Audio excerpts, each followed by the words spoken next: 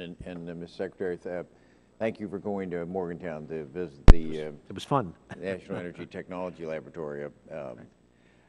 I wasn't here in Congress in 8, 9, I didn't come till 11, so I'm trying to get up to speed with all this debate that's taken place. But I do have a report that was, or an issue, fact-finding from the Nuclear Energy Institute that indicates that in 2008 there were some 3,000 scientists across 5 laboratories and various major universities were involved in filing this application with the DOE for the permit.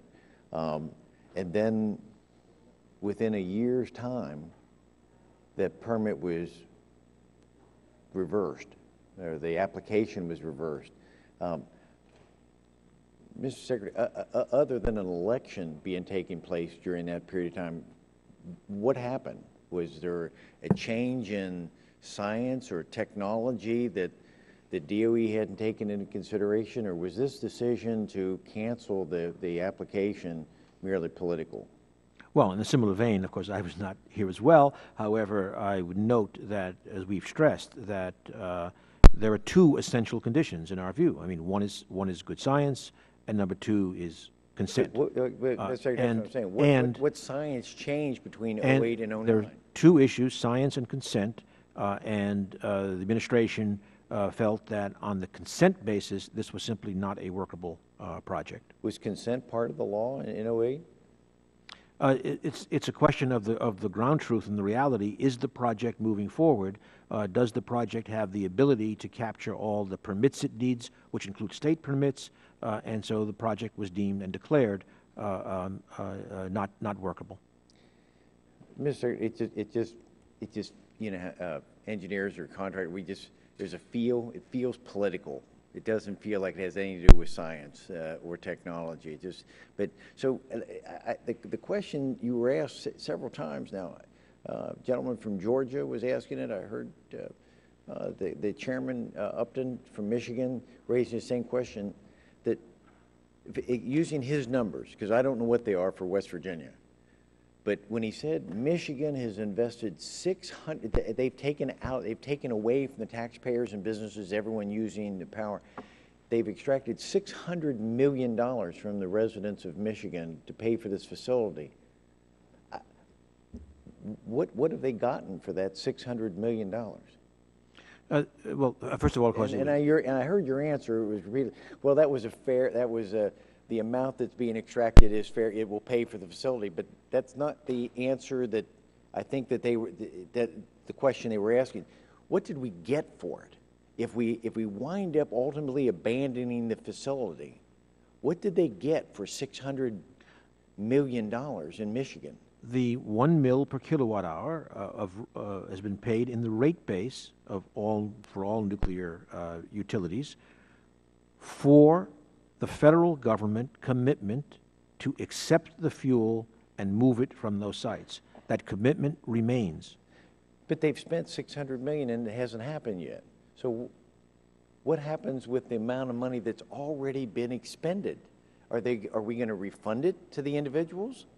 If we abandon, go to a different site? Because I believe you're trying to answer, if I can put words in your mouth, that whenever the site is determined, that mil per kilowatt hour will be adequate to be able to facilitate this.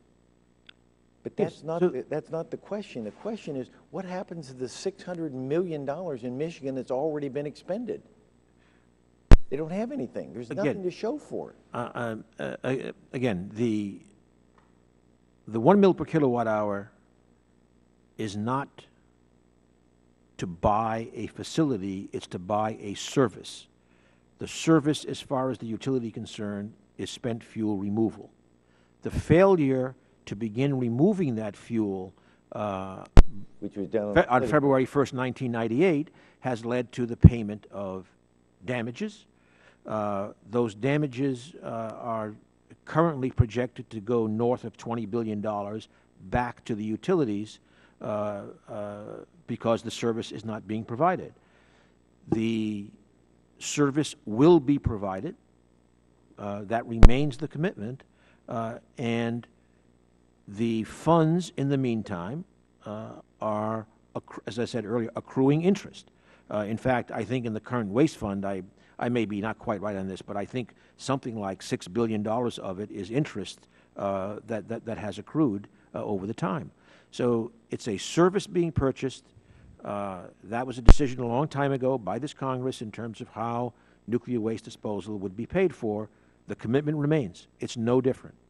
In closing, I know my time's over. Are you telling me that if this decision goes in our favor, or it goes in the favor of Yucca Mountain, and all the investment we've made, will the president uphold that, or is this going to be another like DOMA immigration and the employer mandate? Will he enforce this, or will he waive this? We have made very clear we follow the law. If the court but he hasn't followed the law. That's the problem. He hasn't followed the law in other cases. The law will be determined by this court decision that we are all awaiting, and if it directs the NRC to pick up the license, we will do our job to support that, given appropriations.